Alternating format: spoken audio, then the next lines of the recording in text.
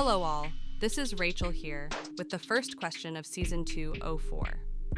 The category is chemistry, and the question is as follows. Which term is used in chemistry and physics to describe atoms of the same element that have different numbers of neutrons, and hence different atomic masses, but the same number of protons? These variants of a given element share nearly identical chemical properties, but can have different stability or radioactive behavior. I look forward to receiving your answers. Game on.